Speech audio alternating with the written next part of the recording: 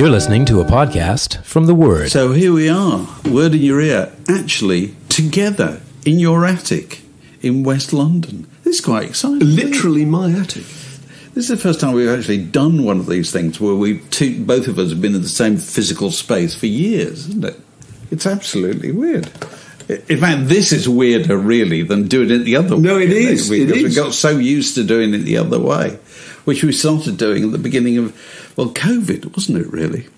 Because that was when, the week when COVID descended, I was supposed to have a meeting that week in person, and then somebody said, no, it can't happen. It's going to happen via a thing called Zoom. Oh, we'd never heard of Zoom. I said, what is that? Pray tell. And they told me. And now it's absolutely second nature to us. So here we are. We're up in Mark's attic. Frankly, I'm looking at all the neighbours' improvements, all the little terraces, little extensions, and houses in West London. They just keep getting built up further and further up in the air, don't they? Which possibly, of course, could have been harbouring an escaped criminal yesterday, because it was international news. We had people from all over the world getting in touch and saying, my God, the terrorist who broke out of Wandsworth is now apparently in Chiswick. Is he now a terrorist? I don't know. Oh, was the I know. I have no idea at all. But you were definitely excited. And I think I detected when the man was eventually detained in Northolt, you were frankly a bit miffed. I felt robbed, literally robbed. We'd had so much excitement. Police helicopters overhead. And a slightly sniffy article in The Guardian this morning going on about people were mowing their lawns and, really rather annoyed that this jailbird was on the loose and it was compromising their lifestyles. Yeah, But anyway. So that's further excitement in what's been an exciting week, starting with a group called the Rolling Stones. Putting out their first record since that blues 18 record. years ago, wasn't it? Well, no, but that was the first one of original material. Right. The blues one was about 12 years ago, I think. I know. Amazing. And the way these things start for me nowadays is always the same.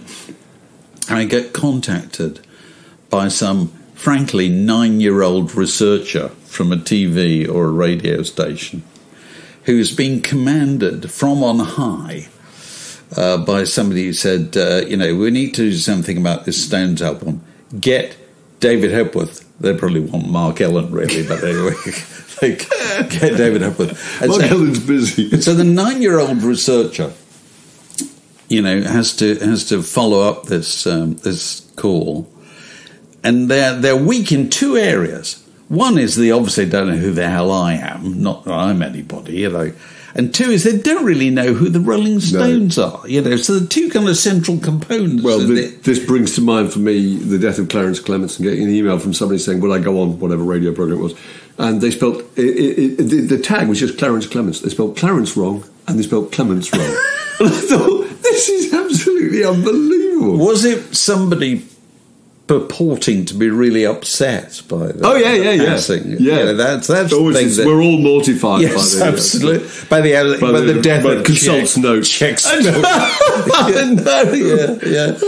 So then this person, I said, yeah, I'll do this, and so then this person said, I just need to get a few responses so that I can write the intro, and this person said, so were you surprised or excited by the news? And the idea that you, David Hepworth, in your dotage, was waking up every morning for the last 18 years. Can this be the day the Stones surprise launch a new album? I check the stocking on the end of my bed every morning, thinking, surely they've got to do it. Please, just for me. Yeah, and I had to say, look, I've been kind of listening to the Rolling Stones and kind of aware of the Rolling Stones since I was 12 years old, round about the age you are now, So the notion that I've in any way surprised or excited, it's just a fact of life. I'm kind of interested. You know what I mean? It's like, it's like I keep on telling you that I'm obsessed with Anthony Powell's Dance to the Music of Time, where the same characters keep recurring after about 10-year absence. That's it. Well, life nowadays is like that, isn't it? You know what I mean? You haven't thought about the Rolling Stones for 15 years, and then suddenly they're there. Here they turn up. And of course, nowadays, we all saw the press conference with Jimmy Fallon at the Hackney Empire. Hackney Empire. And which I was inescapably reminded of the fact that you and I used to fantasize about the idea of doing a series of The Last of the Summer Wine featuring the Rolling Stones. I think Mick, Keith and Rod just absolutely perfect. They are amazing. Shuffling around home first, pushing each other down hills. But do you remember, we always used to talk about this, remember that the headline, usually in the Daily Mail, every time, this was in the 1980s, whenever they toured, headline used to be, combined age 235 years. Well, the headline last Thursday was the same. It was combined age 235 years. Now, obviously, divided by 3 rather than divided by 5. But I do think that's ridiculous, because there used to be only one story about the Rolling Stones, which is that they're old, they're too old, they're wretched, and they should stop. And now the story is they're old, they're brilliant, and they should keep going for as long as possible. Absolutely. Which is absolutely extraordinary, don't you think? And all the people interviewed that I caught in the news media were all kind of people in their 40s who'd gone along to the press conference. Because they were just excited to be in the room. With the Rolling Stones. And all they could say was how cool they were. Keith's just so cool. That was their only analysis. I'm not really sure he is. Really. No, I don't think he's that cool. And the only real story is, really, that Mick Jagger is 80 years old and still kind of looks like he does, which is, in the distance, looks fantastic. I mean, close up, not so good. I mean, the concept... I remember McCartney saying this when asked why he dyed his hair. He said, because in the distance, with the Nero jacket on and the Hofner bass and the dark hair, I kind of looked like, at a festival, I looked like Paul McCartney. But I just say, whereas if I didn't have dark hair, I wouldn't. And Mick Jagger obviously thinks the same thing, but close up, my lord, he is quite wrinkly, isn't he? But the point is that he's so physically fit. That's the story. My God, an 80-year-old, look at him, how amazing. God, he works at it, doesn't he? I know. And he felt to me in the press conference to be a lot more on the ball than Ronnie and Keith. Far more on the ball. Keith had very little to say, actually, apart from be even more, in an even more cartoon-like way, to be Keith. Just sort of go, oh, bless his heart. Whenever he talks about anybody. I know. And to kind of tangle with Mick said, one of our songs is like a gospel song. They really laid on the accents, didn't they? So like a gospel song, he said, you never been to church in your life, or something. Just to kind of stir it up and be difficult, you know. Yeah. Now, the curious business, this record's called, what was it called? Hackney Diamonds. Now, that was really good. I didn't know that. Did you know that one? Do you know what Hackney Diamonds were? Hackney Diamonds are apparently the bits of broken glass that you find on the streets in Hackney, is an old Cockney expression, after there's been a burglary. Oh, right. So he said, I'll tell you what, that's a nice looking house. There'll be a few Hackney Diamonds outside of that on Monday night. You know what I mean? Never heard that. I know, it's great. So a broken windscreen or whatever it's known as Hackney Diamonds. Oh, I see. I know. I thought it was they're attempting to associate themselves with the kind of, gritty part of London. Whereas Hackney, well, it's got a very posh parts. It's like anywhere in London. But now, my God almighty, absolutely. So parts of London you associate with the Rolling Stones. Go. Dartford, which is obviously where Mick and Keith Richmond, come from. Richmond, Eel Pie Island, which is obviously where they started. Eel Pie Island, Twickenham, Soho. What about Chelsea Wharf? Where I think the first ever photo session was down there with a derelict house in the back. Well, they were all Chelsea, obviously, because they lived in What's It Road, didn't they? Just off the King's Road, Edith Grove. Which they subsequently, when they did their exhibition, didn't they? They reconstructed that fetid old kitchen. That's it. Which is still an extraordinary idea that anybody bothered to recreate 60s sleaze, for the benefit of anybody who wouldn't understand it. I know, you can't imagine there's a pint of milk that had just been left there for 3 months or whatever. But I don't associate them with North London. No, I never see them in Islington or Muswell Hill or anywhere like that. Whereas they also, I think about their early songs. Do you remember "Play with Fire"? Yeah, brilliant song. It's on the B-side of what was it on? The Last Time, I think it was. Really good acoustic. They used to write these fantastically bitchy songs that they never put on A-sides. And "Play with Fire" was about a girl who was slightly too posh. She didn't know what she was doing, and I think one of the verses goes, "A mother is an heiress, owns a block in St. John's Wood, and her father would be there too if he only could. Now she gets her kicks in steps. That's right. Not in Knightsbridge Not anymore. in Knightsbridge anymore. Yes, I always love those kind of references, But anyway, so I thought it was intriguing the amount of ink, as you might say, that the Rolling Stones, after 60 years, It's incredible, still got. And I couldn't help but contrast that very evening. So it was almost a little afterthought. I saw on social media that the Mercury Music Prize was being handed out that very evening. And I thought, this has not got even 1% of the publicity.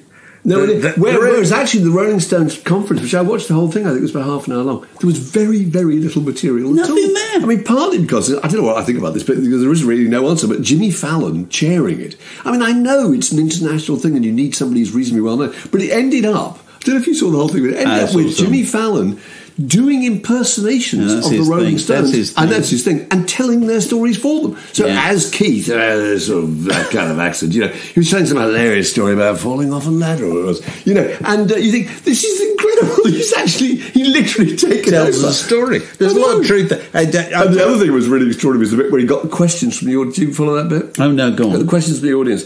And I scribbled a couple down. He said, one of them is Lou asks, it doesn't say Lou, what country Lou's in, or it says, Lou asks, do you have an all-time favourite Stones song? He's like, oh my God, where is that? How can that possibly generate a news story that will travel all over the world? And do you know what their answer was? They didn't have one, really. Get away. Yeah, they did. So that was an absolute non-starter.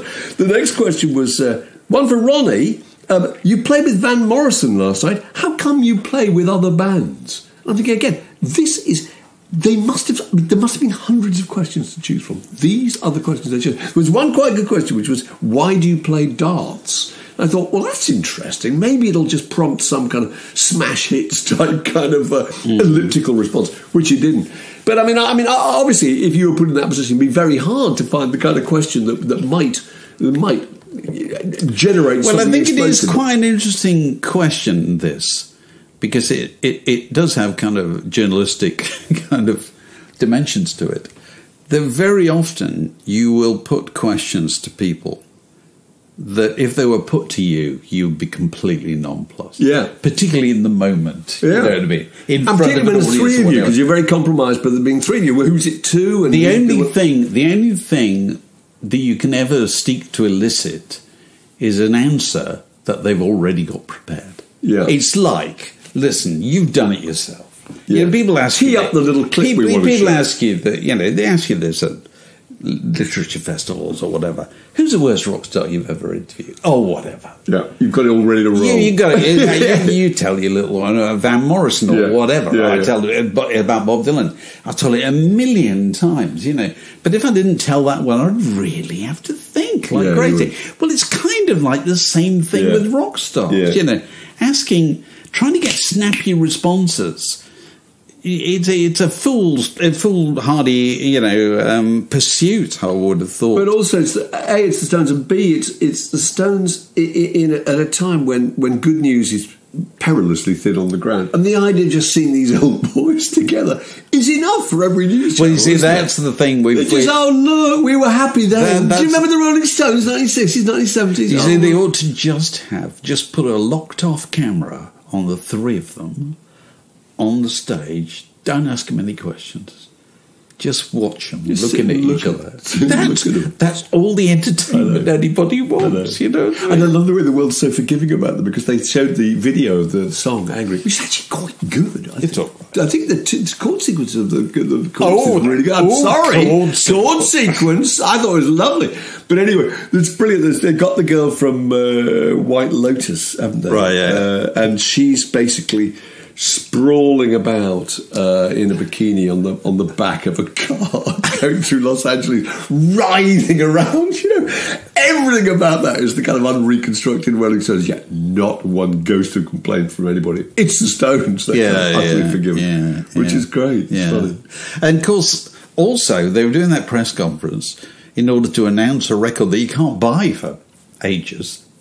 because it's all about getting the pre-sale, isn't it? Oh, yeah. It's all about get your orders in now. Yeah. So that when it comes out, it'll go to number 1 on Amazon for about 10 minutes. And they can get loads and loads of publicity out of that. Stones, back, for however long it lasts. But anyway, so the contrast between that, I couldn't help thinking, and the Mercury Music Prize, I thought, oh my God, there's another worthy list of kind of things that nobody's going to listen to. But I was pleasantly surprised. I'm going to go further.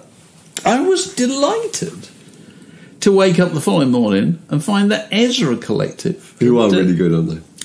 Who I'd been playing. I don't do much. People always say to me, "Are you listening to any new music?" I go blank. I completely go blank. I ought to just. Well, no, for the last Ezra Collective 2 years, you should have been saying Ezra Collective. And look how brilliant that would look now.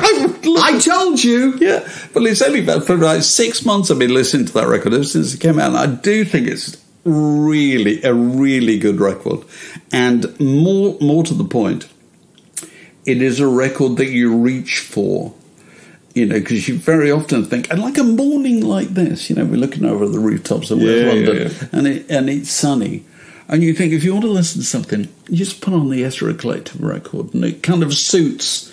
It's up, it has a mood. It's very instantly accessible. And but part of the issue was that they described it as jazz, didn't they? So it was really the group called themselves a jazz group. Well, and I was kind of thinking, well, they're not really. They're kind of Afrobeat, aren't they? They're highlife, the calypso, but you can't use all those things. Weather report. I know, of course not. And so I feel sorry for everybody because you've got to categorise with people. But normally, if you say they're a jazz group, what they're saying is if you don't like jazz, you won't like it. Don't come near. Which is not true. Absolutely. It could not be less true, because if I play that to any of my pals, they wouldn't immediately think that's jazz. They just think that's a good. dance band. That's a really good instrumental dance band. It's fantastic. Absolutely. And, the Radio 4 was saying it's won for the first time ever by a jazz group. Of course, they always have a jazz record on the list, don't they? Yeah. Like they always used to have a folk... Well, they probably still do. But it never wins. A folky record. And the folk record never wins. With rare exceptions, I don't think they ever win, do they? And but if ever you're going to pick something... And it's certainly a jazzy record, there's no doubt about that. So if you like jazz, you might like it. But it goes a lot further than that in its appeal. And, of course, it makes you think about this whole business that jazz, from the 1920s go back earlier than that, the early days of kind of Storyville and so forth, and 20s and 30s and the 40s, jazz was dance music. That's what it was. Yeah. Why would you have jazz? You weren't going to sit down and listen to it. You were going to dance to it. And of course, come the 50s, that all changed. Particularly instrumental jazz music, which is what they are. Yeah. And whereas this is a kind of reconnection of jazz with its kind of dance roots, isn't it? So weirdly, it sounds quite old-fashioned sometimes, although it isn't remotely, but it just sounds... Doesn't it? Just like old 50s kind of get up and move. I think it's a terrific record. It fades a bit near the end, but that's all records made too long. But I tell you the other thing I like about it. I haven't actually got a physical copy. I must get a physical copy. I've listened to it loads of times on streaming. But have you seen the cover? Because the cover kind of reminds me of the cover of the Basement tapes. You remember when they put that out in the mid-70s? And there must be other albums. What, with all the gang? It's got the whole group in a room, and it could be any kind of room, a domestic environment. Somebody playing the piano, the drums are there, the horns are there, and so forth. And it just looks it accomplishes what I think every album cover should seek to accomplish, which is to communicate a sense of warmth and a sense of come in. You know what I mean?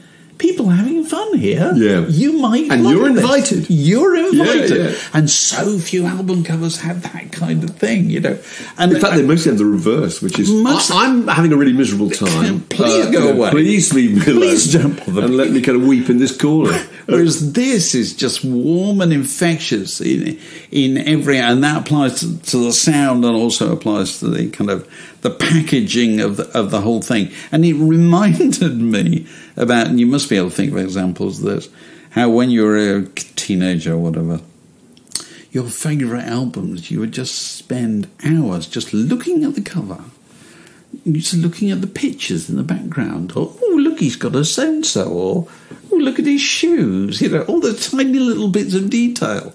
And they're so important, those things are, to people. Endlessly. Oh, God, well, the White Album is a really good example of that. The White Album, you were given so many of them, wouldn't you?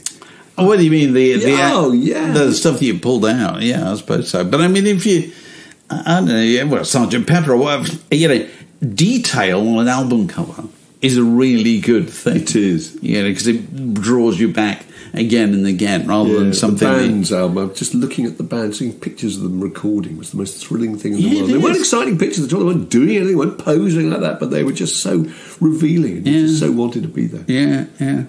So that's Ezra Collective, our pick to click, except they appear to have clicked already. The Word Podcast, prime cuts of popular culture served fresh each week. It was our wedding anniversary this week, our 44th wedding anniversary.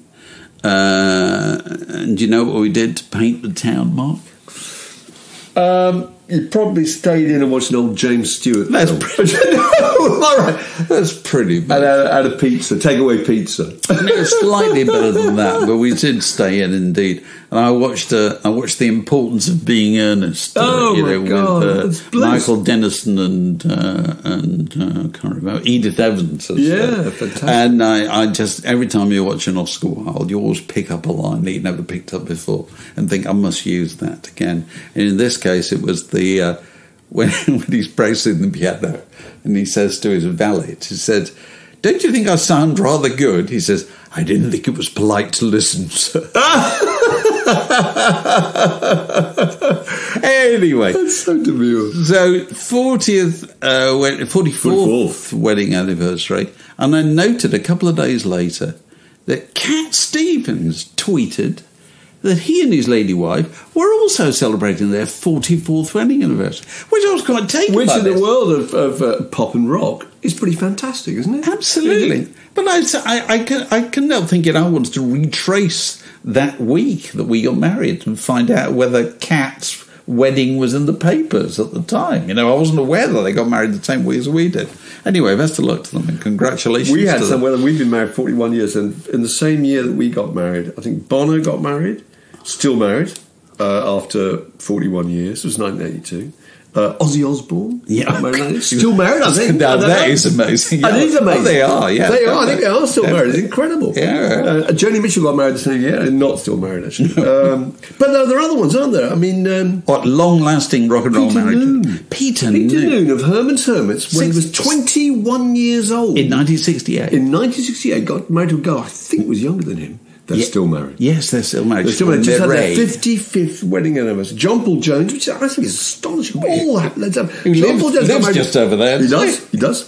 Let's give him a wave. Yeah. In 1967, he got married. Wow. 56 years ago. It is absolutely incredible. It is absolutely extraordinary. Well, it should be just something about Alice Cooper, 47 years. Ringo, 43. I mean, his second marriage. But his second marriage, 43. That's pretty impressive. I suppose it is. I suppose it is. And I suppose, you can't speculate about this thing. But if Linda McCartney had lived, you kind of think God, absolutely. That would still be. Yeah, I'm sure. Absolutely rock solid. Yeah.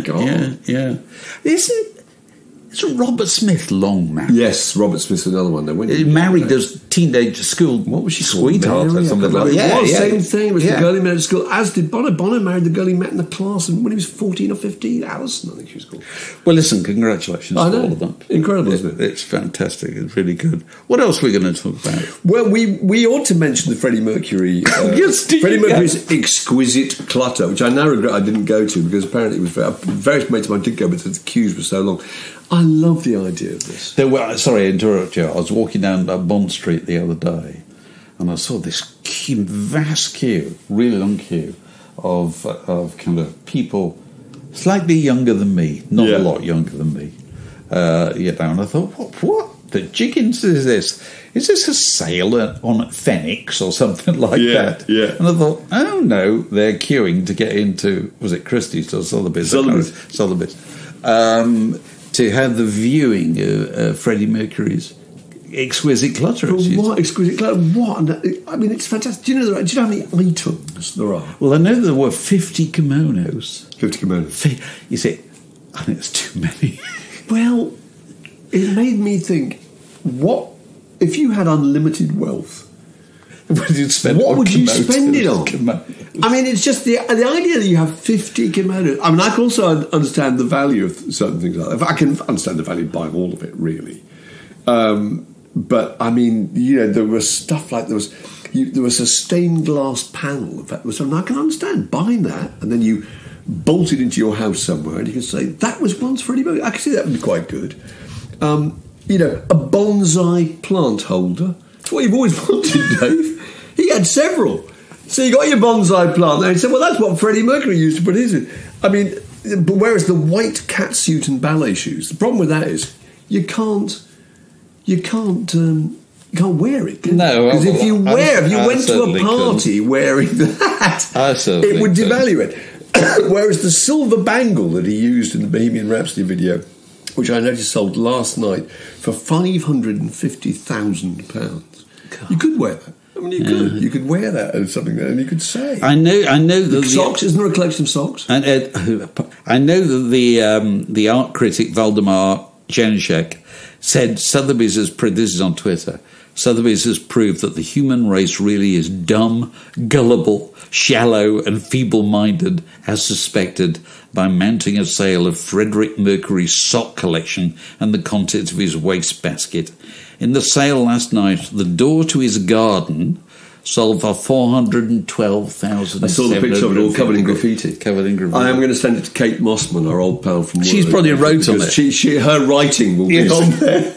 So where's Roger? Was she age 15? Yeah, age 15. She was there hanging about. She's got little photographs of herself hanging around outside his house, scrawling graffiti with her brother on the gate card. It's absolutely brilliant. So where did the proceeds go? Do they go to charity? Well, I think they go. Some of it go to charity. Some of it possibly goes to his pal. Is it Mary Austin? Who was the girl who owned it all? He left it all to her, didn't he? I think so. Yeah. So I'm sure. Yeah. But I thought it was a really interesting story, and I was trying to think if there could be any example of anybody who would have an auction of their stuff that would create the same kind of impact. But I don't know. You see, McCartney has that enormous warehouse, huge one, which you've been to. And I went to 40 years ago, so I can't imagine how much stuff it is. The thing about Freddie is that Freddie's all about tax, all about stuff. Yeah, but I tell you what's interesting. Nobody would want a McCartney bonsai plant holder. They wouldn't. Whereas with Freddie, it's immediately funny. It's Freddie. Yeah, but it's more than that. You see, it's not funny. It's not funny anymore. Actually, it's kind of. It's tragic. It's kind of. Did I tell you that I was reading this interview of David Furnish, Elton John's husband, and his manager. Yeah, who was talking about the managing the legacy of Elton John. Obviously, Elton John's still with us, but managing him as a brand. And it's really interesting if you look into all this area. I know our friend Eamon Ford wrote a great book about this, Leaving the Building, all about Rockstar Estate. And what you have to do is to wait for your moment. And what you have to do also is to accentuate the elements of the story that find favour in the present. And so Elton John, Rocket Man, was very definitely outsider, gay, mental health. These are the contemporary buzzwords, aren't they? These are the things you go on about. You don't talk about. There's loads of other stuff you don't talk about, and it's really interesting. I bet when did Freddie Mercury die? In the late 90s, didn't it? If you'd gone to Sotheby's back then and said, I've got 50 kimonos at the back of the van here and an old garden gate. Are you interested in Freddie Mercury? No, thank you. Not interested at all. Whereas now, time passes, and I noticed the interview with the classic lady from the auction house, who are, you can only take your hat off to them. They're kind of the things they will say in pursuit of revenue. She said, it's fascinating, Freddie. He had one of the largest collections of black and queer artists. Because back then you couldn't say that. Whereas Whereas, obviously, you look at it 30 years later, you go, oh, I'll tell you what, here's the button you push, black and queer, you know what I mean? It's kind of, he was a patron. He wasn't just a guy who was quite a lot of stuff, you know what I mean? That's so what you think there's an element of tragedy about it? Tragedy is what people want. Yeah. Tragedy is... makes things tragedy is what people want in a dead hero. Yeah. They want a sense of tragedy. They don't want the sense of that somebody lived a perfectly satisfactory life, and they want to feel that they were somehow cut down. They want to stand for something, because otherwise it's just a pair of socks. It's just a bonsai plant holder. But this is one of enormous import and represents something bigger. Yeah. I think it's great. I can't think of a single person who could produce. If Elton John, I'd say Paul McCartney. There just isn't that kind of. There isn't that kind of, amount of stuff and that sense of desire. Don't you think? With Freddie, it's gear you can buy. I looked at the thing this morning of just cats. The lots involved with cats in this auction, and there are just tons of them. Lots of little China cats. Oh, really? I'm sure a lot of people would really like to have, and are paying handsomely for it, a little collection of Freddie's. You see, that's the thing you never underestimate. It's like, we always used to say, well, Michael Jackson was earning more money than anybody had ever earned in the history of pop music. How is he possibly going to lose all this money? Well, he did. He spent it. Yeah. Because the truth about people like Michael Jackson... and Freddie Mercury probably a bit the same. They're shoppers. Yeah. They're absolute inveterate shoppers. Elton John certainly had a shopping problem. He couldn't see a thing without having it. You know what I mean? Whereas it doesn't happen with most of us. I once went on the road with Rod Stewart. I think it must have been for Q in about 1985, 1986. And Rod Stewart just had an hour off and went to town and bought a load of suits and bought a watch. And the watch, I think, only cost something like £23,000 or £24,000. But that seemed a lot of money to me in 1986. It was. And he just bought it just to show it to me, really. Just to show that he could go out and buy, on a whim, £24,000 worth of watch. And something obviously important was fulfilled for him. Because every day, to prove that he was Rod Stewart, he had to prove he was able to do that. Yeah, so it's quite complicated, This is not pop music, but have you been following the story about the former Liverpool player John Barnes and the bankruptcy? Yeah. And John Barnes, apparently bankruptcy has happened a number of times with John Barnes, because basically he got what was highly paid for a footballer back in the day. Wouldn't compare at all nowadays, but it was a lot back in the day, and just basically spent it and didn't keep anything for tax. And so every time the taxman turned up, he had nothing at all. Because the thing I can't get over is he's currently being paid £200,000 a year by Liverpool Football Club to be a club ambassador. So he is getting more money to not play football than he got to play football back then, And that's just But that's the scale of football generally, isn't it? I mean, anything that happened in the 80s or 90s now seems absolutely preposterous when there are people going out and signing up for Saudi Arabia for, 190 million? Oh, it's suddenly a different league. Yeah, it did. Literally a different league. So while we're on the subject of sport, the Rugby World Cup has started, and the major controversy is the rendition of the national anthems. Have you followed this? Go on. I missed this bit last night. They've got. You're very fortunate. They've got them all recorded by a choir, which I think has been made up of underprivileged children, and so they've recorded vocal arrangements of all the, so everything from the Marseillaise to whatever is the Namibian national anthem or whatever has been done by this choir. And it's then played in the stadium to the bemusement and puzzlement of absolutely everybody. So Friday night opening game, France-New Zealand. You've got the stadium, 80,000 absolutely revved up French people. If ever you've got a choir who want to sing the Marseillaise there, it's there. Not allowed. They play this recording. People try and join in. And after a while, you can almost hear the whole crowd going, what the fuck? It's absolutely absolutely ridiculous. And of course, now they've got themselves into a situation. There's been complaints about it, obviously. They've got themselves into a situation where they can't be seen to back down because you're letting down the underprivileged children or whatever. It's this doomed attempt to introduce some note of nobility into major sporting occasions. It just stop doing it. You know what I mean?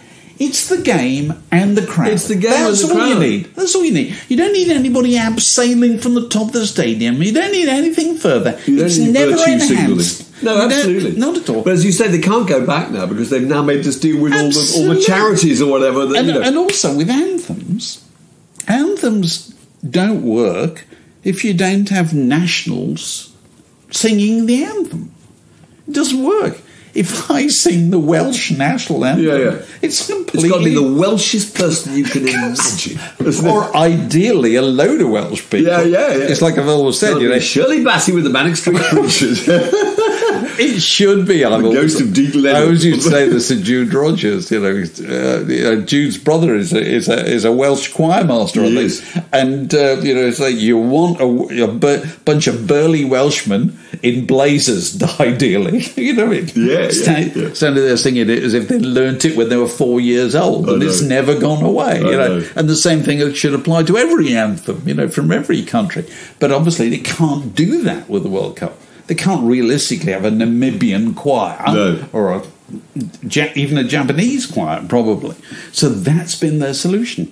And I think whoever came up with the idea ought to be sent into the billiard room with a bottle of whiskey and a loaded revolver. Told to do the decent thing. Told to do the decent thing. Because they punctured the balloon. That's a disaster. This is a junction in the word podcast. It separates that bit from this next bit. I just want to add one more thing, which is that, do you remember we're often talking about the skill and diplomacy required when you go and see your mate's band and they're not very good. And you don't want to be dishonest. You don't want to say something you don't mean, but you just want to say something that sounds optimistic but doesn't reveal your actual opinion. And, the best example is, you've done it again. It's absolutely terrible set, and you don't want to offend them, so you've done it again. And I've just been soliciting a few more examples of this, and it's getting quite a good list, okay? Here's another one. What a night. Only you could put on a show like that. Here's a good one. Well, you look like you were enjoying yourself. I could see what you were trying to do. That's really good, isn't it? Obviously, it's great snare sound. So the audience really enjoyed that. It's always a good one. Can't keep myself distant from them.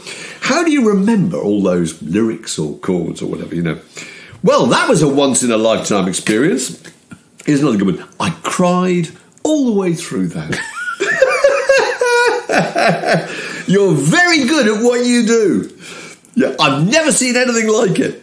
There were some astonishing moments. And lastly, you took it to a whole new level. I know. So if anyone's got any more additions to this terrific list, which I love. The only trouble is if you ever do anything, you and I are actually going to be appearing at a book festival today in Chiswick this afternoon, and if somebody comes up to me after and said, you've done it again, you'd go to that. I should go home with my head in my hands. I was thinking about this today, actually. My mother, I used to be in loads of plays as a teenager. Did a lot of those at school and so forth. And she would dutifully always come, always come. But I think a lot of the time she didn't really like it or didn't know what it was all about or whatever.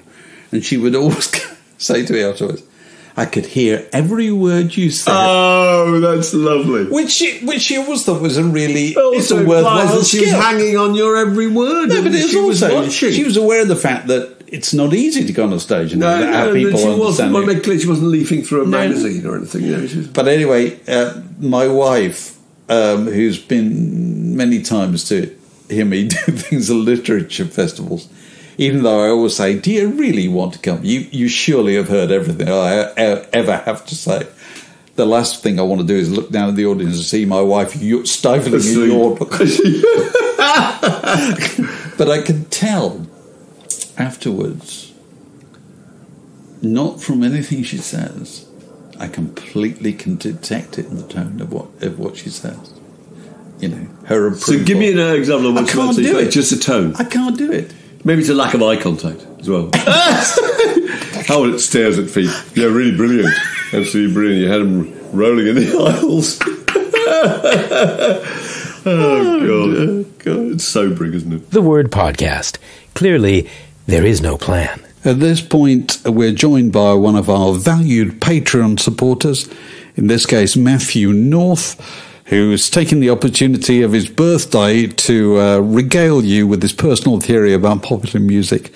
His theory is that the great year is 1984, and he intends to prove it with reference to a number of LPs. Here we go. Obviously, next year will be the 40th anniversary of 1984, of which all the record companies, no doubt, are sitting there waiting to release all the deluxe box sets of many, many albums from that year. And for me, I think there were so many records released in that year that were classics. And some were revered classics because they weren't hits at the time, because so many other records were high up in the album charts. And it just seemed to peak. I don't know why. I can't explain it, but it just did. And I've got some records here that I would like to show you. Go on. To try and prove my point. Go on. So here's the first pile. So we've got the first album by the Smiths and Hatful of Hollow. Yeah. You've got The Works by Queen. You've got Purple Rain by Prince, his breakthrough album. Keep Moving by Madness, a forgotten classic, but a classic nonetheless. Alison Moyet's debut, Alf, killer album.